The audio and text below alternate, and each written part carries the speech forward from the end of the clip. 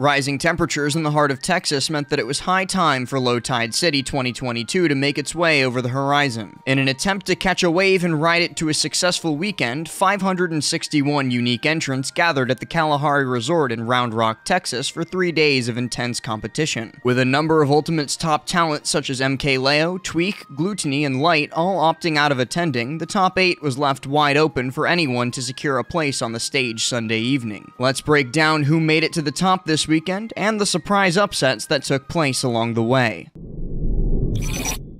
Championship Sunday concluded with two of the game's most exciting young players facing off, Cola and Spargo. Rebounding from a tight Game 5 loss to Mudace in winner's quarters, Spargo assumed the form of a shark in the water, sweeping Ned to qualify for top 8, then tearing through Meister, Louis Money, Zomba, Dabuz, and Cola with a 3-0 to reset the bracket, then a slightly more merciful 3-1 in true finals to take the trophy home. He did it the hard way too, having to win 12 sets over the course of the weekend in order to secure the victory. Simply said, the kid had a hot hand, at one point winning 11 consecutive games in top 8 against some of Ultimate's best competition. Also, let the record show that Spargo has yet to place lower than 3rd so far at any event in 2022, and you'd have to go back as far as Smash World Tour Central American Regional Finals to find an event where he didn't place within the top 3. Needless to say, Spargo is setting himself up for a big first summer under the FaZe Clan banner. None of this should detract from the accomplishments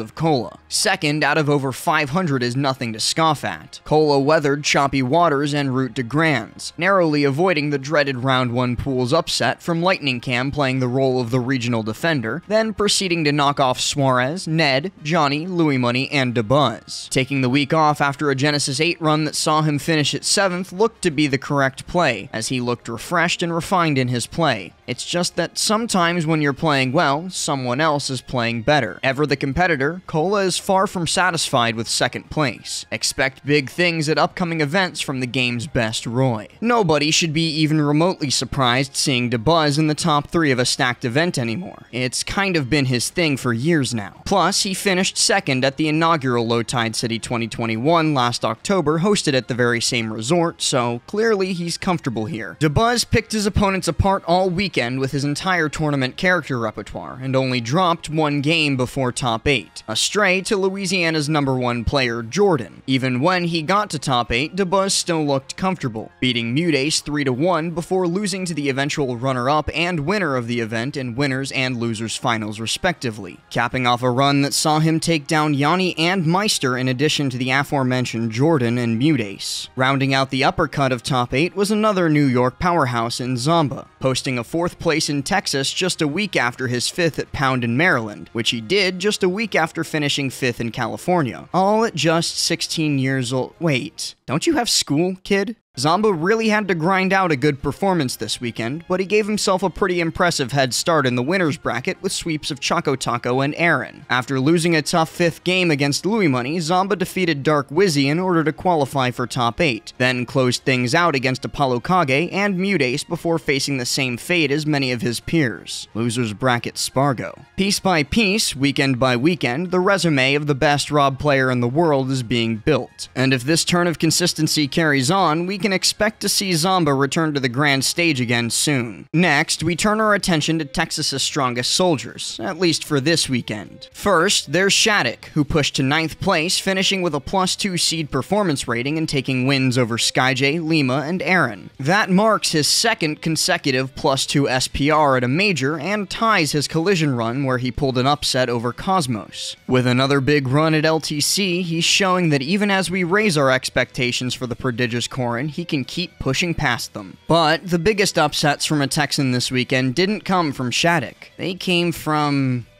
a Fortnite player? Not just any Fortnite player, though. 42nd seed Johnny took the title of Defender personally at Low Tide City 2022, equipping a trio of legendary swords and removing a handful of invaders from the bracket and stockpiling a seed performance rating of +4. In his run, he took out Big Boss of Mexico in a 3-2 victory, then swept Elegant of SoCal 3-0, before Cola and Apollo Kage collaborated to expel Texas's last hope from the tournament at 9th place. Johnny was one of 6 players players to make top 48 with a seed performance rating of +3 or higher, and every single one of them hailed from Low Tide City's home state of Texas. Seed performance rating measures a player's performance relative to their seed projections. Johnny's +4, for example, means that he outplaced his projected seed by 4 rounds in loser's bracket. Zillion, a Robin main who was a constant on the Dallas-Fort Worth power rankings prior to lockdown, made a big splash in his first appearance at a major since Super SmashCon 2019. At Low Tide City 2022, his run took him all the way to 17th place with a +4 SPR. Not only is this his best tournament result of the post-lockdown era, it's arguably his best ever. Zillion's previous best placement in the first 2 PGRU seasons came at the B-tier DreamHack Dallas 2019, where he also finished 17th with a win on the former top Texas Sheik, Karna. This time though, Zillion took down 2 of the best Shoto players in the United States, Sandstorm and Icon, before adding a win over Choco Taco and losers to round out his run. It may be the first time we've seen this Robin main in ages, but he still knows how to tip the scales. Today's, a Ridley main from Austin, made the biggest waves of pools in his upset win over Goblin, an upset factor 7 that remained the largest of the entire tournament upon its completion. A veteran of some of Smash's older titles, this was just Today's